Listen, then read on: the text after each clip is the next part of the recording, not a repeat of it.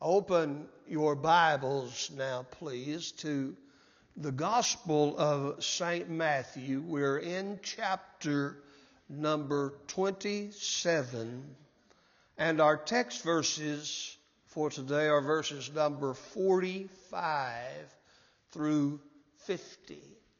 And the message is entitled, "What Happened While Jesus Was on the Cross?" What happened while Jesus was on the cross? Matthew chapter number 27, beginning with verse number 45. Now from the 6th hour there was darkness over all the land unto the 9th hour. And about the 9th hour, Jesus cried with a loud voice, saying, "Eli, Eli, lama sabachthani." That is to say, my God, why hast thou forsaken me?" Some of them that stood there, when they heard that, they said, "This man calleth for Elias." And straightway one of them ran and took a sponge and filled it with vinegar and put it on a reed and gave him to drink. And the rest said, "Let be.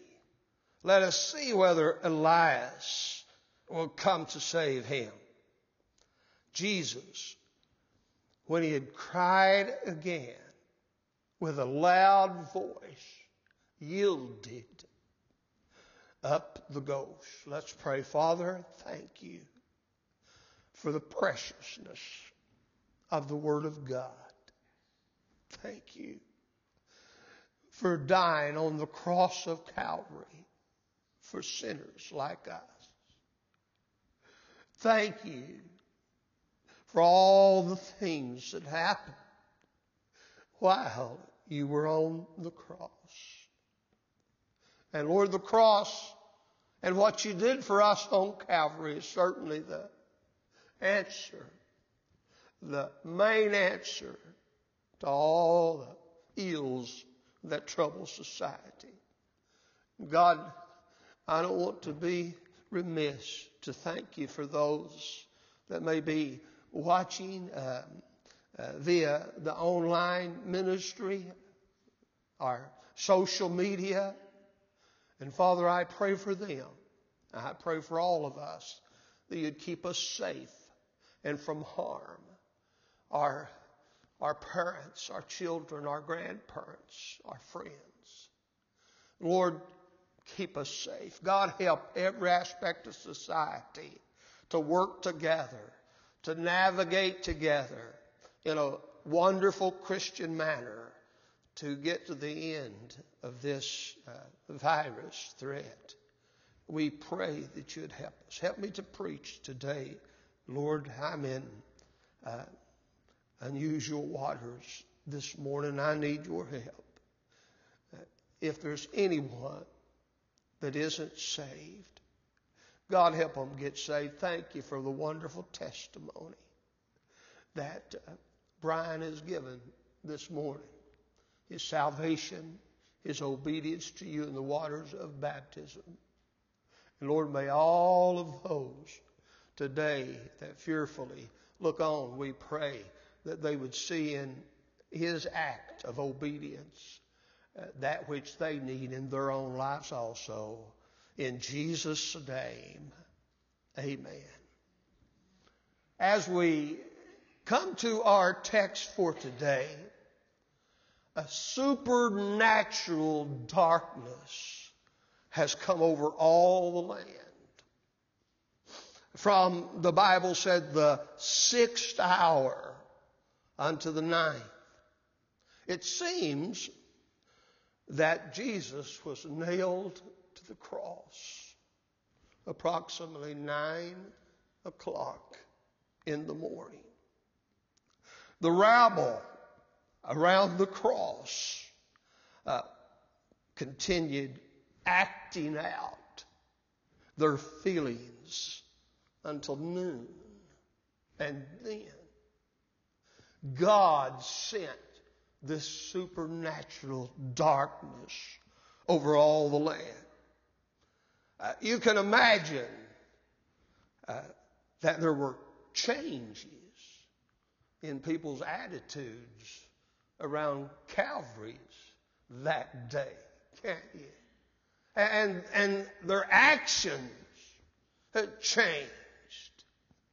And I imagine that only the vilest of sinners remained in their obstinate attitude and continued their mockery and their reviling. It's likely that it was this sudden supernatural darkness that caused one of those thieves crucified on either side of Jesus to realize his real need and to repent of sin and get saved.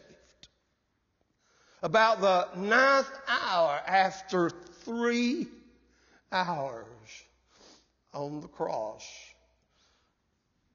darkness, Jesus cried out, Eli, Eli, lama sabachthani, my God, why hast thou forsaken me?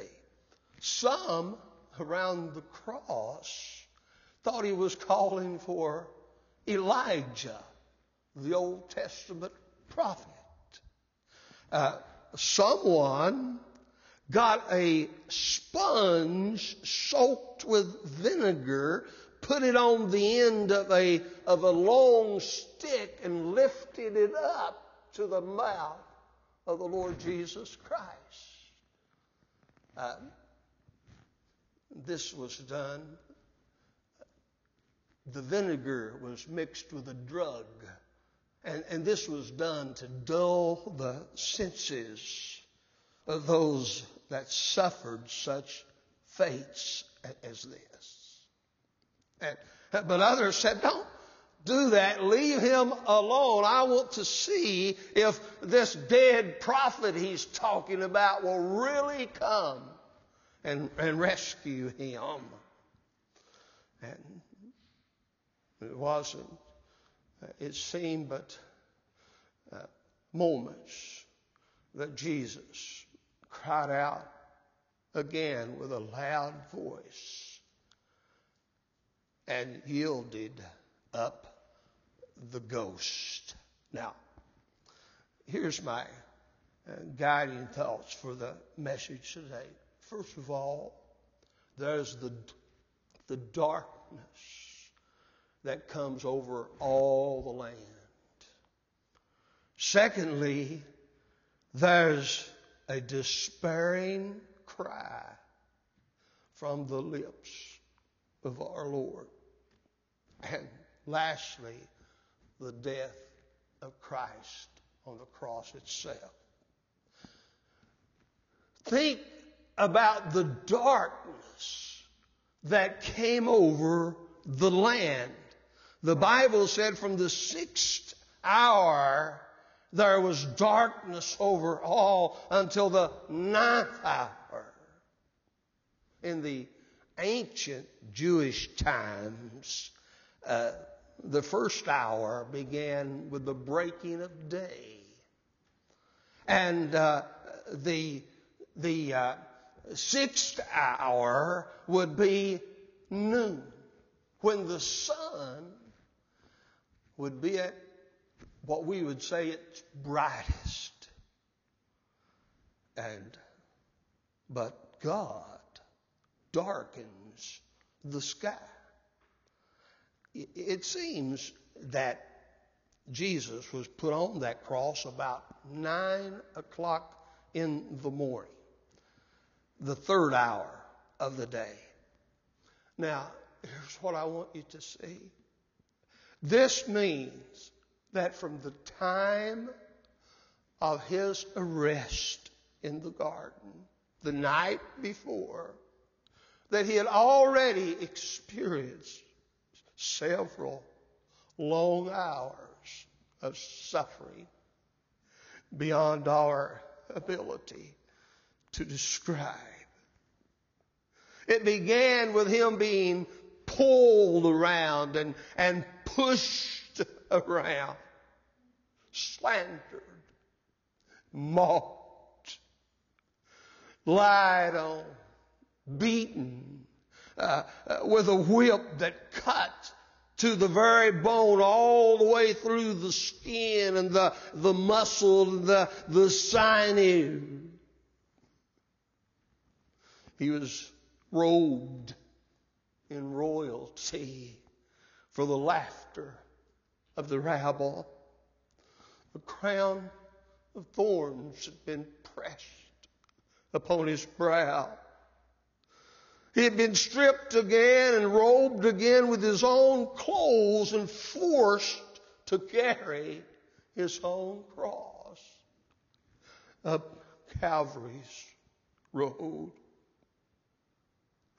And then he had been forced to lie upon the cross and feel the nails driven through his hands and his feet, and hung up on the cross. And now he's already hung upon the cross for 3 hours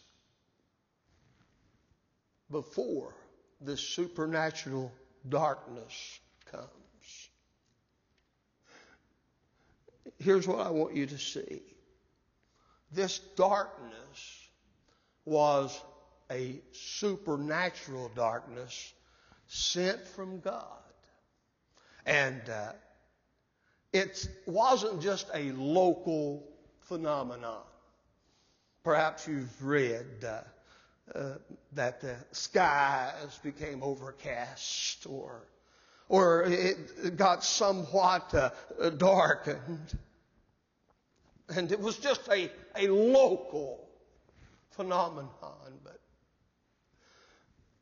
look, the Bible said over all the land. Now, if you looked at Luke's record of this, it makes it so plain for everyone to understand. In Luke 23 and verse 44, the Bible said it was over all the earth. Over all the earth. God, now imagine that. God sent a supernatural darkness over all the earth. It had to be over all the earth. Do you know why?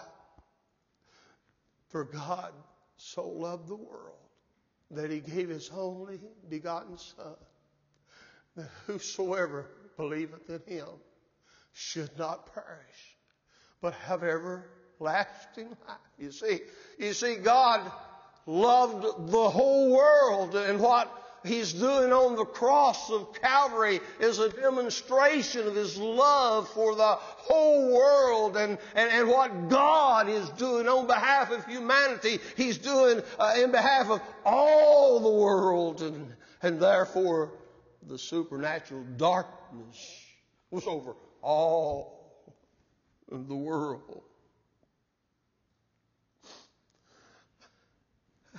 You know, I'm just thinking, what was their reaction to the darkness? It was mixed. Some, like the thief, realized his spiritual condition, his need of God, and he repents and he gets right. But some continue on their careless, sinful ways. Their mockings and their revilings continue. You know, I was just thinking, we're in the midst of a crisis in America. And not only in America, throughout the whole world, it seems, or the whole world will eventually be affected if it's not taken care of quickly. And I understand that Italy is suffering horribly because of this. The contagion is affecting thousands of people here in the United States. And I think as of yesterday, the death rate was up to 267 or beyond. I'm just wondering. You know, I'm not prepared to say, and I would not say, I do not know whether God sent this or not. I don't think that God sent it per se. But you know as well as I do, our God is sovereign, and God had to allow it, or it wouldn't have come.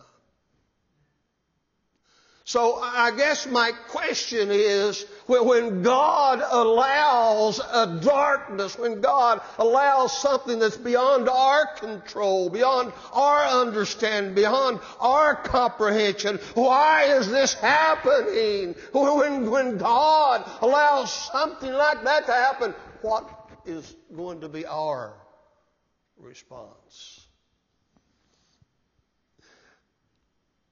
You know, sometimes people repent.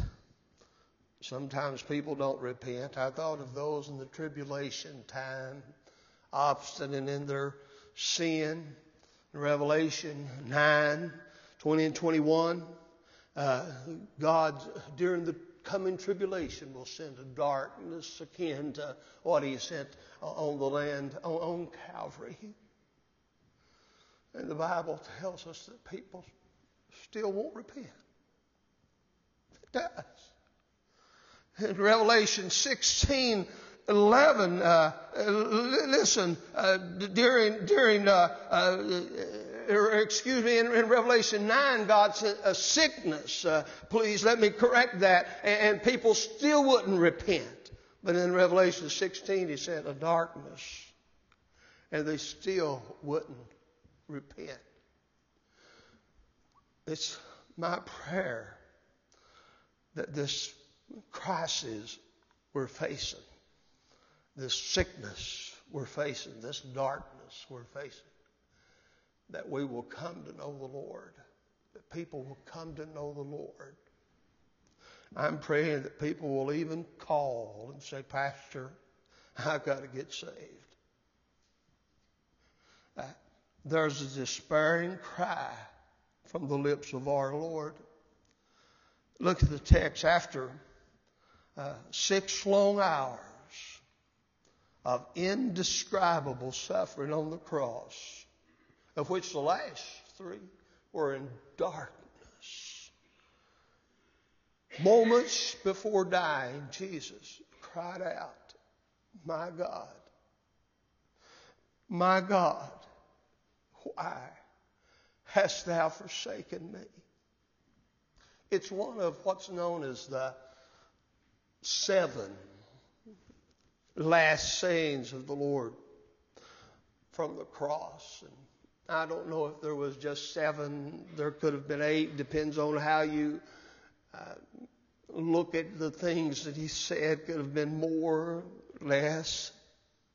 But in Luke 23 and 34, from the cross, Jesus cried and said, Father, forgive them. They know not what they do. What love. What compassion. Dying on the cross, suffering unspeakable anguish for me. And He says, Father, forgive them. They know not what they do. Luke 23 and 43, to that repentant thief, today thou shalt be with me in paradise. That man had sinned all of his life away, and his lifestyle had caused him to have the death penalty imposed. And moments before dying on the cross, Jesus forgave him his sins. Isn't that wonderful? The compassion of our Lord for sinners.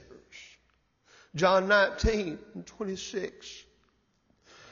Woman, behold thy son, because his mother stuck with her son just as long as she could. And to the disciple, behold your mother. I want you to treat my mother like you'd treat your mother. Oh, how compassionate and wonderful our Lord is. In John 19:28, I thirst, he cried from the cross. And if you want to know why he cried from the cross, I thirst, Luke 16 tells us about a man that died in his sin and went to hell. And from the fires of hell, he said, send Lazarus that he might dip his finger in water and then place it upon my tongue that it might cool my tongue. Listen, Jesus thirsting for every man that thirsts, so they won't have to thirst. Matthew 27:46. My God, why hast thou forsaken me? The despairing cry from the cross, John 19:30. It is finished. Luke 21:46. Father, into thy hands I commend my spirit. So, I want you to focus just for a moment on this despairing cry. My God. My God. You know, he refers to his Father. But here, he refers to him as God. In the context of being forsaken, he says, my God, why hast thou forsaken me? Despair means to have a loss of hope, an absence of hope. And here's what we learn. Jesus is experiencing the fate of all who die unsaved. Their God, the God that made them, forsakes them. Hell, you see, is a place where God isn't. It's a place of the total absence of God and the total absence of anything good that comes from God.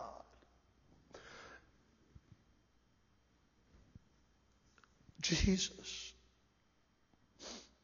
is saying the words that every man and woman that dies and go into hell will say. Oh, he's taking our place. I hope you don't mind my weeping this morning. I can't hardly get around Calvary and keep my cheeks unmoistened with tears when I think about what my Lord did for me. You see, Those in hell cannot reach God, though they want to. Now, I don't want to scare anyone, but actually the Bible teaches us that sometimes, even before people die in a state of consciousness, they have walked on the grace of God and rejected God so long that they call and God's nowhere to be found. Why hast thou forsaken me? And then finally there's the death of Christ on the cross. Look at the text once more. Jesus, when he had cried again with a loud voice, cried out from the cross as loudly as he could, yielded up the ghost. He cried out, "It is finished.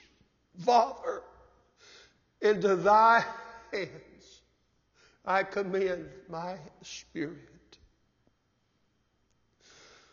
Christ's suffering on the cross ended there. But indulge me for just a few more moments. The full payment of our sins did not.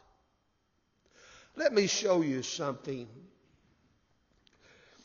that you will either believe in or some dispute.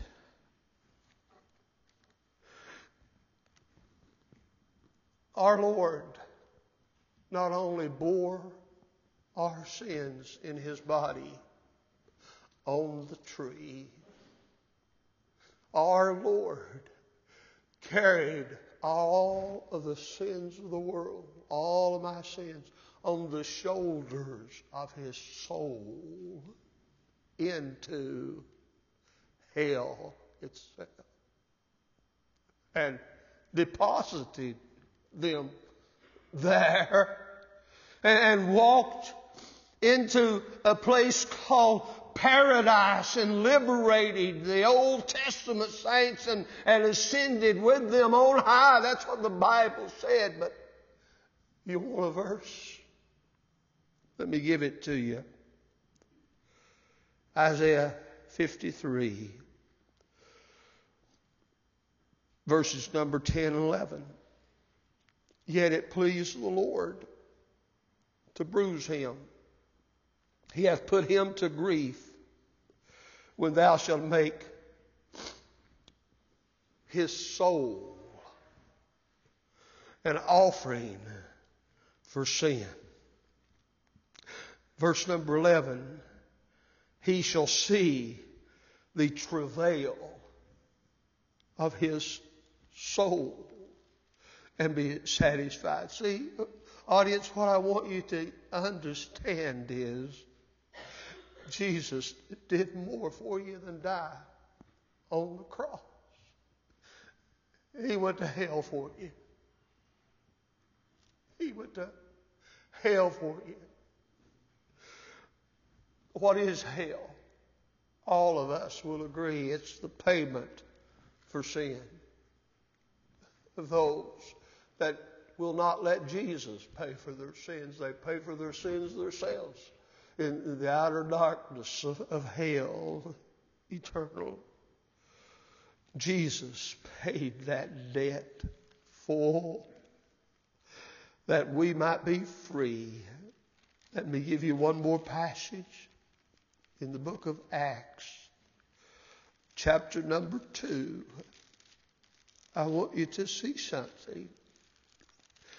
I want you to more than see something, I want you to get something. You see, you don't have to go into hell because Jesus loved you so much.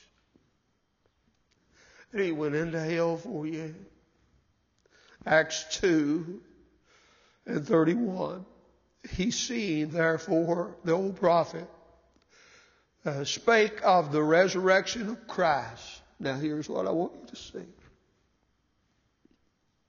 That his soul was not left in hell, neither did his flesh, did it see corruption. You see, both the flesh, the body of our Lord, bore our sins on the tree. And his soul, the shoulders of his soul, bore them into the regions of hell, that we don't ever have to go there. Isn't that wonderful? How can you not come to Christ after such a wonderful, wonderful display of his love? Let me close the message today. And folks, if you're listening to the old preacher online, I don't know anything about that stuff, and I might not have the best of manners, or I might not be as eloquent as you'd like for me to be, but you got my heart. You see, you got my heart. And my question is this: will you accept the death and the resurrection of Christ for the salvation of your soul? Or will you walk away from Calvary untouched? Untouched.